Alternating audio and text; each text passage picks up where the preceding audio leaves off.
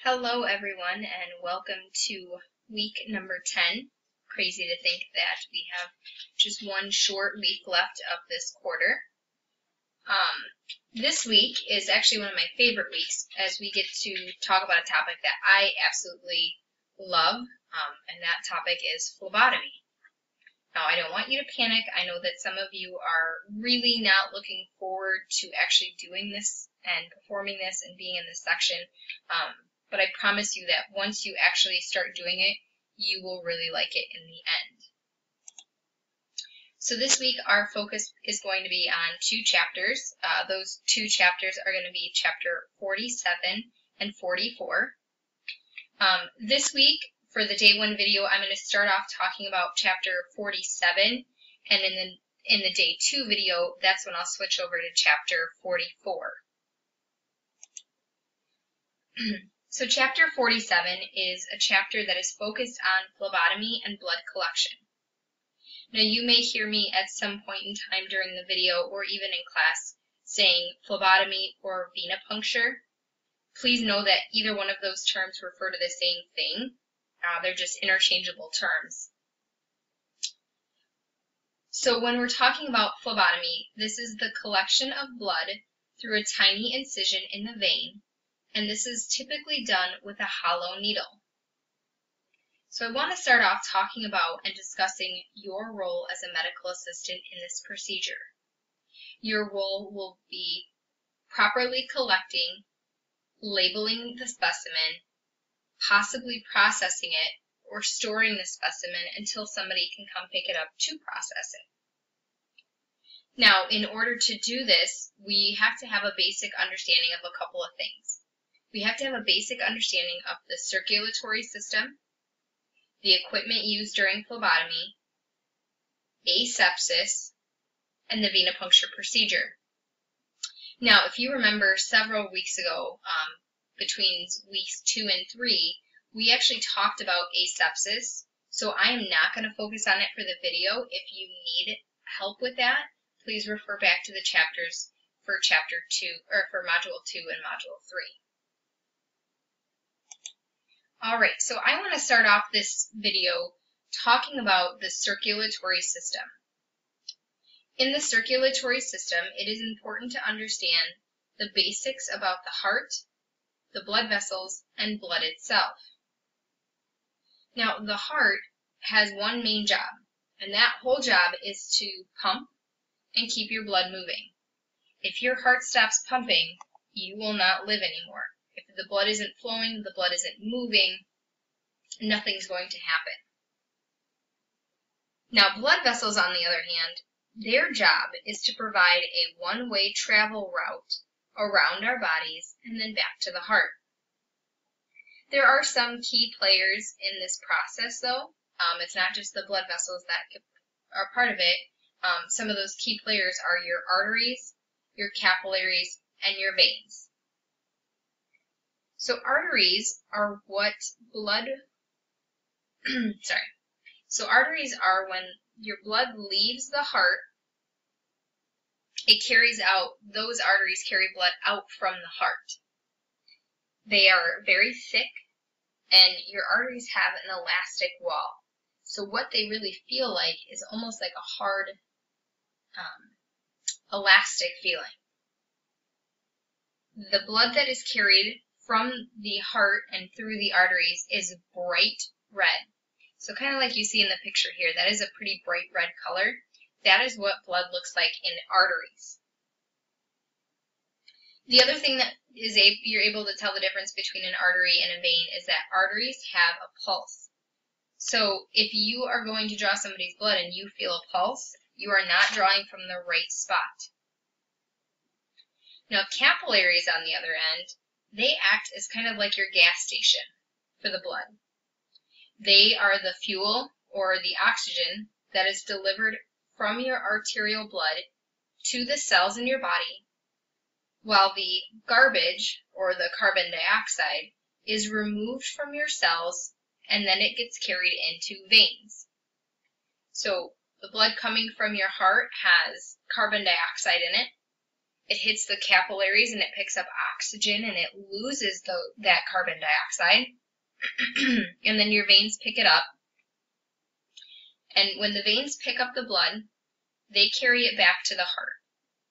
But first, it will be carried through your lungs where that carbon dioxide is really breathed out.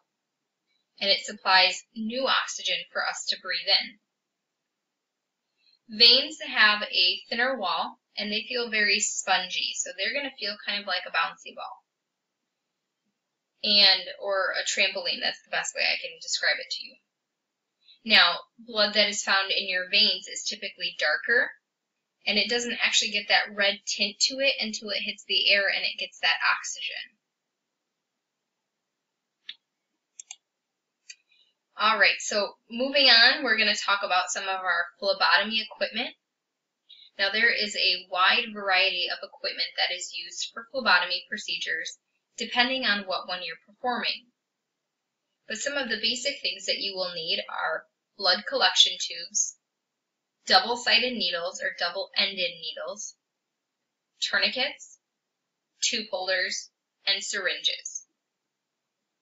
Now, blood collection tubes are also called evacuated blood tubes, and they're designed to automatically withdraw the exact amount of blood needed for testing. Each tube color has a color-coded end according to the anticoagulant or the additive found within it. These blood collection tubes can either be glass or plastic, but most of them nowadays are plastic as it is safer for not only the phlebotomist or medical assistant, but also for the patient. The double-edged or double-sided needles is a needle that has, like it kind of sounds, it has a needle on both ends. The tip of one end is called the bevel, and we know all about this as we've been doing injections for a few weeks now.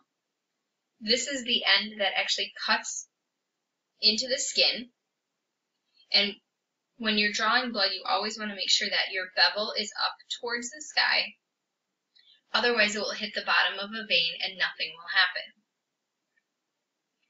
The bevel, or the lumen, is the space on the inside of the needle that has a thickness depending on what you're performing. Now, for phlebotomy, the typical gauge length or gauge width of a needle that we will be using is somewhere between 20 to 21 gauge. So it's a little bit bigger than what we've been using to do injections. Remember, the bigger the gauge, the smaller the lumen. Tourniquets are elastic bands that are used to help collect the sample.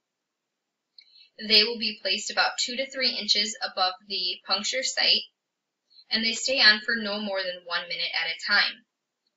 If they stay on any longer than 1 minute, they will make the sample inaccurate. The tourniquet will be placed on the arm tight enough so that it stops your venous blood flow, but still allows your artery or arterial blood flow to go on.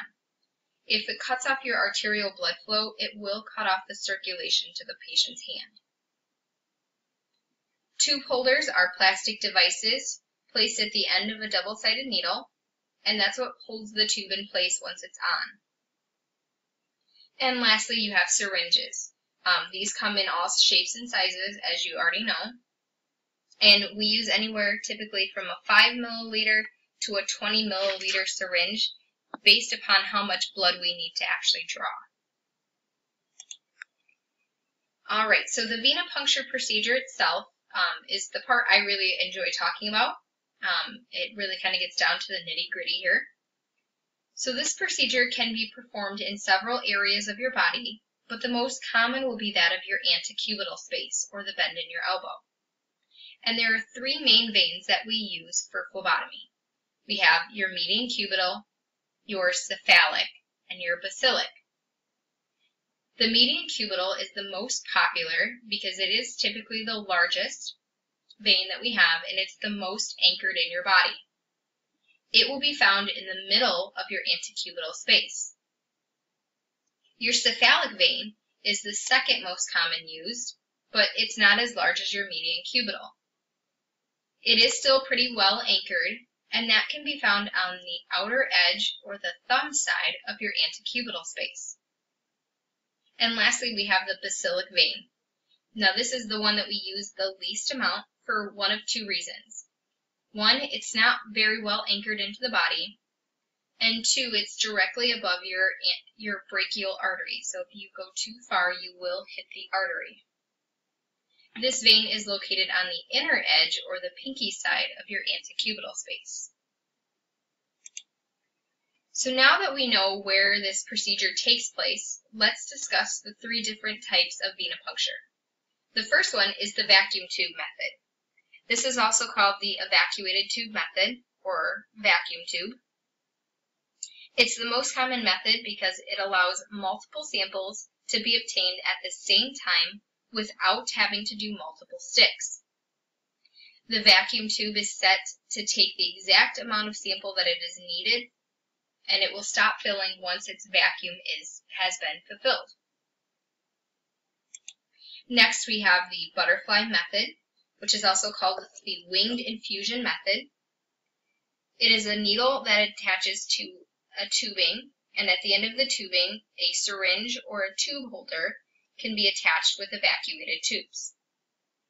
This is what we use for smaller veins that are typically harder to draw on. For example, we have them with children, we use them on the hands, our elderly patients, and our cancer patients. And the last type is a syringe method. Now this method is used to collect samples from small, fragile veins that cannot stand the pressure of the evacuated tube method. The drawback to this method is the same as you go back the amount of blood that you need for a tube. If you know that you need more than maybe 5 milliliters, you can use a different tube syringe size so you can get the appropriate amount of blood. Now, when you're drawing and using any of these methods that I just talked about, it's really important that you make sure that you use the correct order of draw. The reason that we say that is because it prevents what we call cross-contamination between the tubes with skin bacteria or other additives.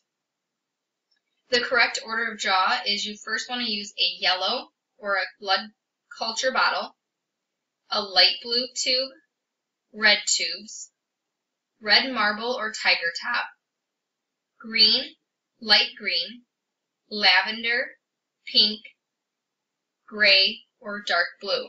And we'll talk about more of these in class, so don't worry if I go a little too fast here. We will spend a lot of time going over these in class. So the last thing that I want to talk about for this video today is the capillary puncture. This is also called a skin puncture, and it is used when a very small amount of blood is needed. The appropriate sites for an adult are the middle or ring finger, or your third or fourth digit, on either hand, but we prefer the non-dominant hand. When the fingers that you want to use are on the fingers, you want to use the outside fatty edges, kind of like you see here in this bottom picture. You never want to go right in the middle. Or you could use the earlobe for patients. When you use this procedure, you will need to use what we call a lancet device, which contains a needle that will only go in a recommended amount of depth. And for adults, that would be 2 milliliters. When you're doing this for infants, you will use the heel for them, and that can be only 1 millimeter in length. You cannot go any farther than that. You will hit their bone. Now, there are two types of collection devices for capillary punctures. The first one is a capillary tube. These are designed to pull blood from the opening of the tube.